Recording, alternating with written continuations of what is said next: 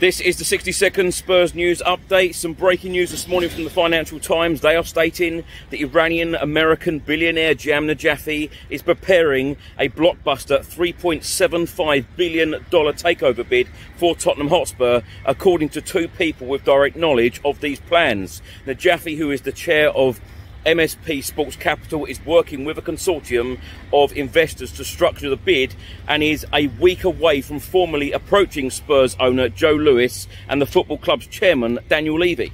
It then states that Najafi, an MSP-led offer, would value the club's equity at approximately $3 billion before adding around $750 million of debt on the club's books. The bid is structured so that MSP and its partners will put forward 70% of the purchase price, while backers from the Gulf, mainly Abu Dhabi, will contribute the remaining 30%.